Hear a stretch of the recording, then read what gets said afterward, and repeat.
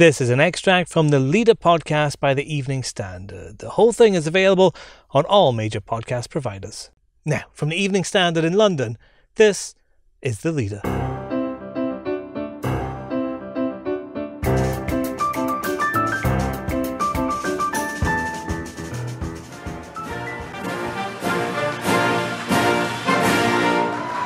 Well, thank you very much. Hi, I'm David Marsland. The numbers don't lie, and right now it's unclear who the next president of the United States will be. That's not stopped Donald Trump from claiming it's him. This is a fraud on the American public. This is an embarrassment to our country. We were getting ready to win this election. Frankly, we did win this election. He went on to say he's going to the Supreme Court to get the counting stopped. That was from a speech he gave in the early hours of the morning at the White House. And with me now is the Evening Standard's Michael Howie. Michael, Mr. Trump's statement set things alight first thing, but in a very unpredictable election, it's the sort of thing we'd expect from him, isn't it? It's not surprising, and yet, at the same time, Trump always makes these sensational moments that grab the headlines. To, on the one hand, claim victory, but at the same time to accuse the Democrats of stealing the vote. I mean, it just doesn't add up, does it? So on the one hand, he's claiming that he's obviously already secured another 4 years in the White House, but he's obviously sending the lawyers in and going straight to the Supreme Court, he says, to contest, to try to stop some of these ballots that have been arriving after the election but postmarked before the election to be counted. I mean, it's the sort of thing you would expect to hear possibly from a despot leader of a corrupt third world nation, not the leader of the free world. So we don't know who's won yet, Michael, but one thing that is already clear is that Donald Trump has increased the total number of people who voted for him nationwide from his performance in 2016. That idea that Democrats had hoped for America to reject Trumpism, that's not happening. Well, that's correct. I think he's shown once again that the pollsters are not really to be trusted when, casting their verdicts, if you like, on elections. They get it right sometimes, but as we saw in 2016, the predictions of a landslide victory or just a significant victory for Biden this time round or Hillary last time round have clearly not come to pass. I think what we are seeing, however, is that Biden camp are trying to stay cool. Biden came out, managed to beat Trump to the punch earlier this morning and said, keep the faith, guys.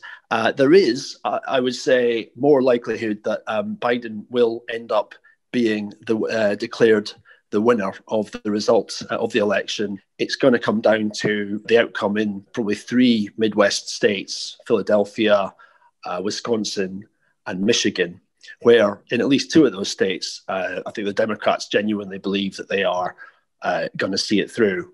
And this is where Trump is basically threatening to go to the Supreme Court to stop some of these early postal ballots from being counted, because he knows that most of those are for Biden, not for him. He also knows that his pick for the Supreme Court, Amy Coney Barrett, who was the replacement for Ruth Bader Ginsburg, got rushed through ahead of the election. So if it does go there, I'd expect there will be a lot of Democrats nervous about how that would turn out. I think that's right. I think all bets are off, frankly. I mean, we've had, previous US elections that have been resolved in the Supreme Court, thinking back to 2000 when it took something like 34 days for the result in Florida to be declared. So I think we can expect this to be dragged out.